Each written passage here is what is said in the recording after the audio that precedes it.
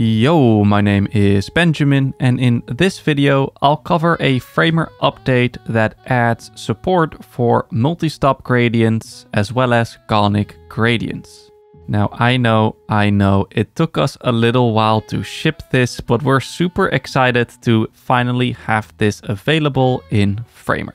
So let me quickly walk you through our new gradient tools. We've redesigned our fill UI with icons representing each fill type. And for each gradient, you also get an inline editor. We could add new color stops anywhere here within the fill editor or directly on the canvas, where we also get a nice little preview of the percentage of our color stop. I'll click to add a new stop right here in the center. And let's give this a different tint. And there we go. We've just created our very first multi-stop gradient in Framer. And we can simply click and drag this point anywhere we'd like. And we've also added support for shift dragging this in increments of 5%, which is very useful for creating evenly distributed gradients. We can also do this with the start and end points that we could drag inwards or outwards, giving you much more creative control than before. To rotate linear gradients, move your cursor just outside of the start or end point, and holding Shift will snap to 45-degree increments.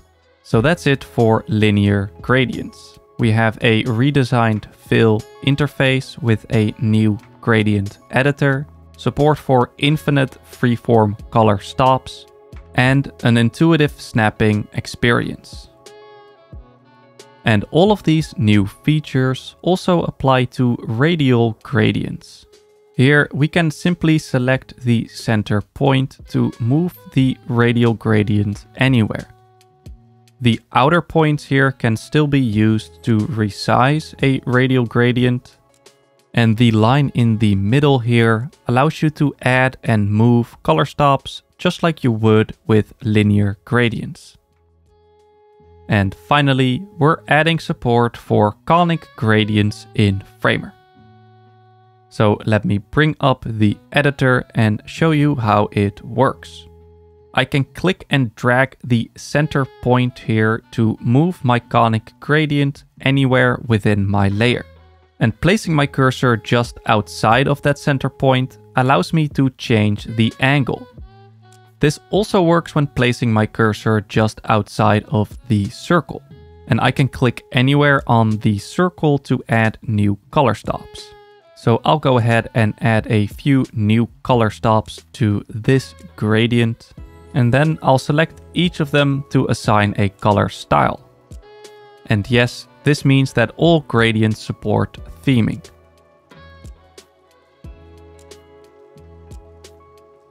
And with all colors updated, I'll select each new point on the canvas and I'll shift drag to create an evenly distributed conic gradient. And here we can also hold shift while rotating to snap to 45-degree increments. And that's pretty much all you need to know about the new gradient updates in Framer. Thank you so much for watching, and stay tuned for more updates coming soon.